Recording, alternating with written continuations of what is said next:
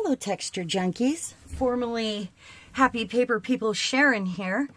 I'm still a part of the Facebook group.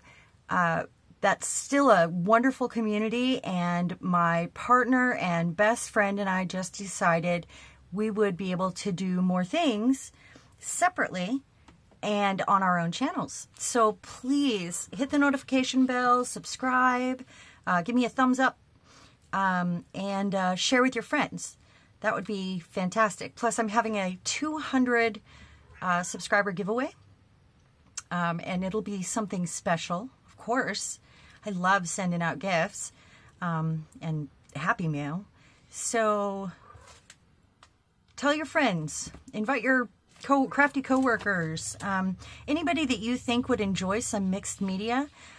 We could be doing anything. And I mean anything. Mixed media assemblage is my passion, and I love using all different kinds of items to make things for around the home. And remember the kitchen witch? This is an art room fairy. And I want to tell you a few tips about how I made her, because I know that you've got a pile of stuff you're hoarding because it inspires you. And that's the kind of things I used here. Plus, I used for her wings, I've got a tray here, hold on. I'm going to set her off to the side. For her wings, I actually used some fabric that I have. It's like a waxed canvas sort of, I don't know. It's upholstery fabric.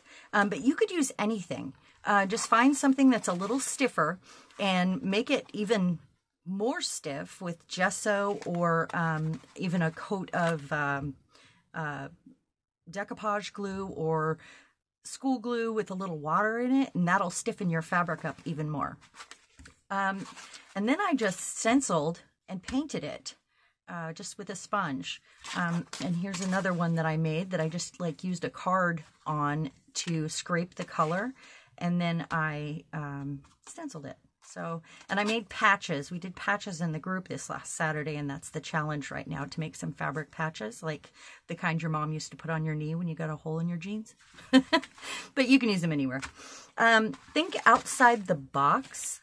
And speaking of boxes, I always have a stack of this stuff laying around. I have like a bin next to me, and they stand up in it.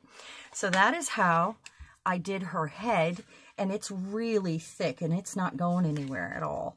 I just cut out the photo that I wanted, and it's from a book, glued it down really good, and then after I put her together, I used some wax on it. So wax will, you know, seal it up nice. It'll protect it. I don't think you'll be getting water on your walls, but, you know, like from moisture, because it is paper. And I did really strengthen it up. I mean, it's got a couple layers of that. It's a great way to use a cereal box, really. Then I had some stuff here that I was hoarding. These things right here that I made, I just love them, and I haven't used them yet. And I thought, well, why not use them in a place where I can look at them all the time, and it makes me smile. So I cut a heart out. This is some vintage fabric that's so thin that I stamped on.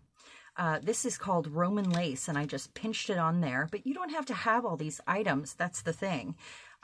It's on an antique heater grate, and I'm going to make some friends for her too. And that'll be the cohesive part of it will be the heater grate and probably a heart. This is just a box that I decoupaged, like paper mache almost, and then I cut just a square. I wasn't worried about it being perfect or anything like that. I just kind of laid a strip of paper on there, drew a line, took my cutter to it, did a gel print in the back. I made her some hat pins, and I used a button that I love that's super old, and it's just stuff I like to look at a lot. She's actually going to hang on my gallery wall around my fireplace, and that's why she needs some friends, because I like doing things in threes. This is a piece of wood, a wood earring blank, just on a wire, and it's photo paper that I used alcohol inks on, and then I embossed it and hit it up with some gilding wax.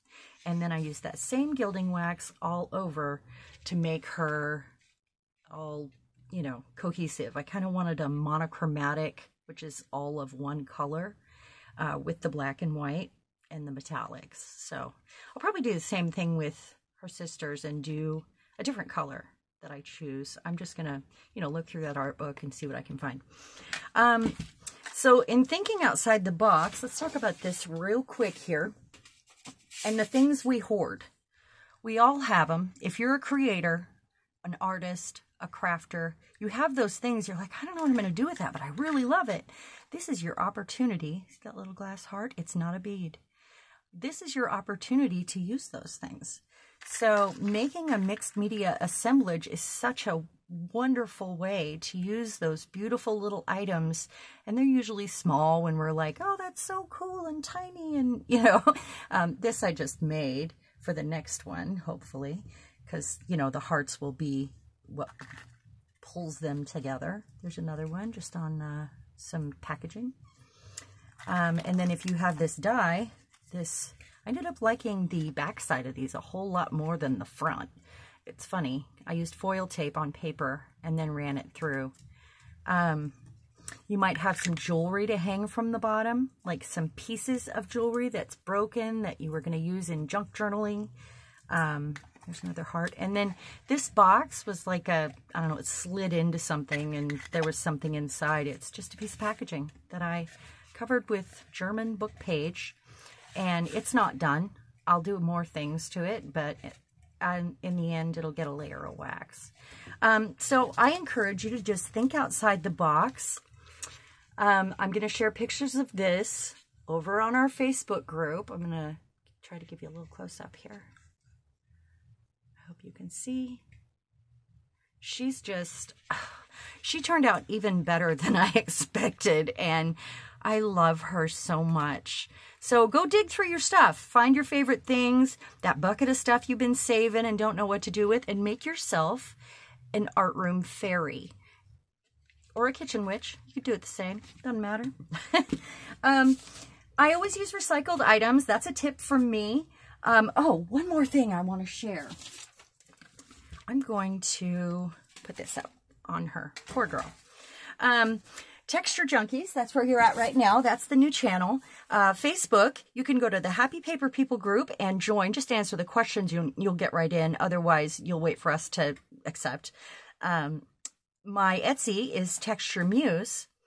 And please like, subscribe, share, and hit the bell. This is the last tip. This is important. I use styrofoam a lot, like styrofoam packaging. So here's the tip. I actually, to gesso this fabric, pinned it down with pins. I should have got my sewing one out. I've had a sewing thing for years made out of styrofoam that I covered with antique fabric, and I even folded it to make some pockets and put a little thing at the top with some elastic to hold, I might have it right here, to hold thread. Hold on, I'm grabbing it. I have a couple of them. I have a couple different sizes, so there it is. But it's a great thing to sit on your lap while you're watching TV and do maybe some embroidery, some slow stitch, work on any project. You can do paper too. You can have different sizes, but this was perfect to pin down so I could gesso this fabric and not get it everywhere, and then you can stand it up to dry. So that is my big tip for today. I hope you enjoyed it. I hope you enjoy this project and that you get to make one too. And if you do, please take a picture and post it in our Facebook group and join our family. It's a great community with lovely women that just encourage each other. And that's what it's all about, encouraging each other. So you have a great day, and we'll see you on the flip side, Texture Junkies.